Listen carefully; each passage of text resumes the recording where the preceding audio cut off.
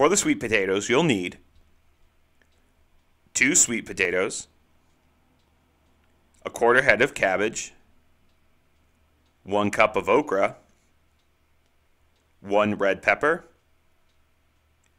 Berbere spice, and this is a list here of what we have in our spice, and it's all just ground together in a spice grinder,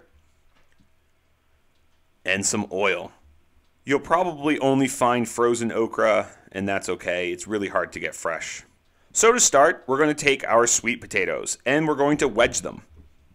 And once we have them wedged, we're going to get them into a bowl. So we'll start with our oil, and then we'll add our Berbere spice in, and we will toss that. We also want to add a little bit extra salt just to make sure that they're seasoned well. And once all the spice is rubbed all over the sweet potato, we're going to lay them out on a pan. We're using a saute pan here, but you could use a sheet pan.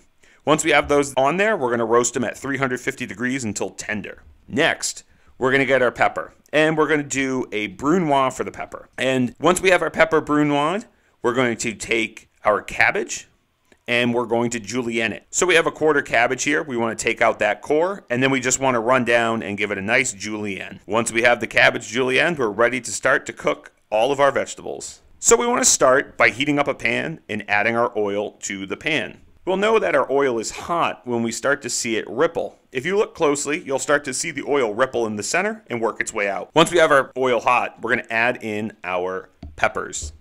Once our peppers are in, we're going to quickly saute those, and we're going to add in our okra. Now, again, this okra is frozen, and you're probably not going to find fresh okra. Then we're going to add our cabbage, and we're going to cook this until tender, making sure that we season it with salt and pepper. Now, once our sweet potatoes are done, we're ready to start serving this dish. So what we'll do is we'll place our sweet potatoes onto our plate, and here we just kind of line them up.